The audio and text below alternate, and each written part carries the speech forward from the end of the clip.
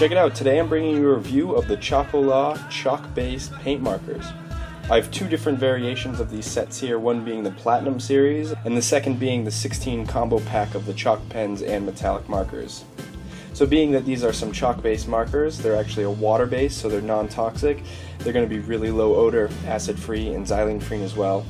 The Chocolat markers are water-based, that's going to allow them to be non-toxic, easily wash off from clothes, and really keep down on the odor. Unlike other paint markers on the market, these are xylene-free, so they're going to be nice and benign when using. No need to worry about airing out an area or having a fan going while you use these. All of the chalk pens between both packs come with a pump action top, with after shaking and depressing you can flow paint into the marker nib. Both sets feature a predominantly neon color scheme, and then the obvious 6 bonus metallics. Each of the markers has a very soft nib, which makes writing on the non-porous surfaces a breeze. I found that they also juiced up pretty quickly, meaning that the paint inside is going to be flowing nicely throughout this time. Some of the suggested applications for these markers include windows, chalkboards, plastics, mirrors, or really anything that's non-porous and can take a little bit of paint. All the markers shown in this video were supplied by Chocolat, but as always the opinions expressed here are solely based off of my own use after making this video. And since these are water-based, they're also going to be water-soluble, so you can really clean it off of any surface you actually put it on. We'll have to see if they hold up later on as a semi-permanent application, or if they'll kind of just brush off like normal chalk does. There are a ton of DIY applications online using chalk markers, so I have pretty high hopes for them having that semi-permanent feature. The metallic markers featured a more traditional body and nib that didn't require juicing. They reminded me of your more traditional alcohol marker, but we'll see how they work on the chalkboard and mirror applications. The Platinum set comes with a 15mm square tip nib with a chamfered edge on top, and a total of 28 grams of ink in the entire body. These markers definitely have some nice weight to them. It sounds like there's 2 mixing balls inside as well. The chalk pens in the 16 pack come with a 5.5mm bullet tip.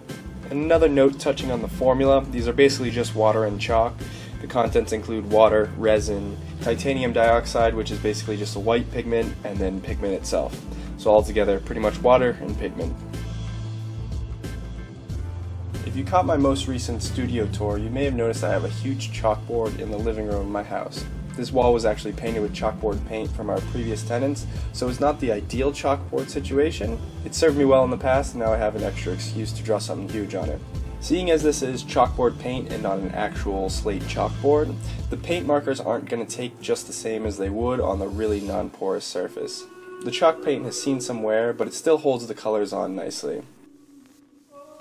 There's a fair bit more streaking than normal here, but by no means is it really working against my piece. I decided to go really large with this, and seeing that the colors were all neon, having a perfect opacity wasn't totally expected. There is some more noticeable streaking with some of the lighter colors like the yellow, but by no means is it really holding the piece down. I felt that all these markers really juiced up and kept flowing at whatever speed I really wanted to use them at, and at no point did I really feel a second coat was super necessary.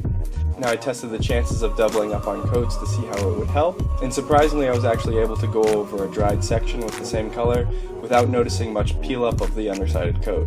It obviously added some extra opacity to these colors, but it wasn't super critical and I didn't find it necessary to do across the entire piece. The painted wall definitely has some roughness to it, but the soft nib was able to get into all these little grooves and still paint well. So like I kind of mentioned before, you're going to definitely want to let each layer dry or each color dry before you get close to them. Seeing as these are water soluble and water based, if you actually draw over top of the letter too rough or too wet, you're probably going to pull up some of the other colors underneath it. But having this note in mind while I drew, I didn't overlap colors until they were completely dry. Now my process wasn't really slowed by this, but I can see if you're overlapping colors or mixing things quite a bit, this might end up being a little bit slower of a process just because you have to make sure each layer totally dries before you attack the next. I found these markers were able to exceed even better when I was using them just for single tags and writing single letters.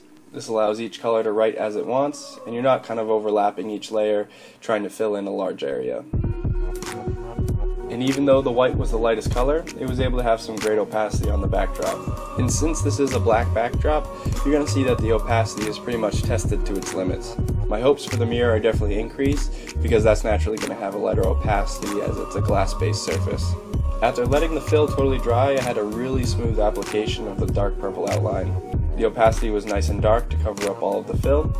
And another great note to the white is that after letting the outline totally dry, I was able to highlight it with ease. Then cutting back again with some of the purple, I was able to really contour those highlights back in. It's kind of funny to see the opacity of these chalk markers holding in stronger than some of the paint markers I've reviewed in the past. The deeper colors like the light blue and red held opacity a little bit better, but I can see some of these fluorescents being better purposed than some of that single text style stuff. I've seen a lot of restaurant menu lettering and poster lettering done with these markers just in single passes, and some of the fluorescent stuff definitely is better suited on those applications. Or even decking out a car window would be great for this. The light blue also did well at covering over those white tags in the background without picking up any of that white underpaint. The blue was nice, crisp, and consistent. While I was testing out the smaller marker pack on some mirrors, I found some even better results. The ideal and non-porous surface of the mirror let each of these colors right on it as if it was a normal paint marker. The coverage and color laid perfectly on top of the mirror, and after letting each layer dry, I saw no pickup of other paint while crossing over top of that first fill. This leads me to believe if you're working on a real chalkboard or a mirror like this, that something super non-porous is going to hold these markers even better than what we just saw. And even though the surface was really slick, I didn't see any extreme streaking in between layers or passes. The metallic series performed kind of unique. Even on top of the other chalk applications, it kind of streaked up and was not super crisp. The colored metallics like the pink and green seemed to do a little bit better than the silver, but I found these would probably be even better suited on a darker surface. I had to be very light on top of the chalk when I was trying to highlight it, otherwise it was going to take it up, as these markers are definitely a lot wetter than the chalks themselves. I'm not sure if the metallic series is exactly chalk based or not, but they definitely had some differing performance than the normal chalk ones. They seemed to pull up the black especially well, which was rather unfortunate because I was trying to use these as a highlight around each letter. When using them on a darker surface, they didn't quite hold as well as maybe a normal Sharpie would, but seeing that they are water soluble and non-permanent, I could see this being the better suited application for the same kind of chalkboard sign stuff I mentioned before. The nib on these metallics is pretty small, so filling's probably not your first go-to, but I could also see some streaking and a little bit of application differing with the opacity and lay of each pass. You're probably going to be able to see the streaks of each pass as you go. So for my personal application, I'm definitely going to be using these markers on my chalkboard down in my living room quite a bit. These are going to be way cleaner than your normal sidewalk chalk. Me and my roommates definitely found that the dust from them got all over their carpet and couch that were right below it, and I didn't see any of that with these markers. The fact that they're also combined with a marker body means your hands are going to be kept clean if that's of interest to you. The cleanup on these was extremely easy with a couple scrubs of a sponge. With traditional chalk, I might have to go over my board 2 or 3 times to get all the dust out of there and to bring it back to kind of the starting point where it's more or less mildly black. Squeezing out a big deposit of water seemed to take everything below it with it. So for the sole end of cleanup, I would definitely prefer these over anything regular chalk based.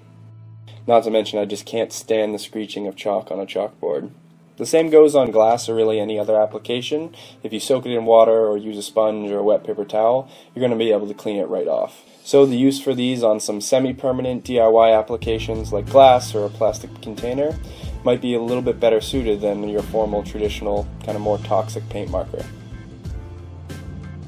I hope this video was informative on how the Chalk-O-La Platinum and Premium Series chalk markers can work into some of your art applications. I definitely had a great time using these, and I can see me and my roommates getting a fair bit of use out of them on our chalkboard.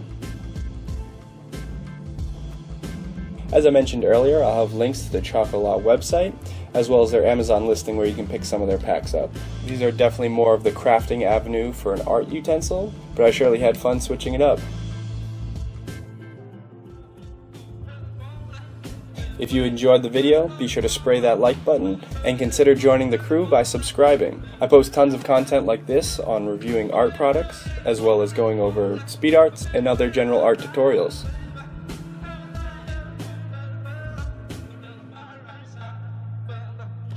Check out my product review series on the top left, and on the bottom left you can find a video YouTube thinks you might like.